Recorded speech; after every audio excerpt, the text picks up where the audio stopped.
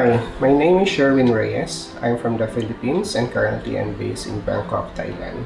The photo was taken in late 2017 in southern Vietnam in a red sun dune. The sun was setting and I saw this woman walking down carrying the flower. So I thought it was a perfect way to shoot it in a silhouette because the sun was behind the subject.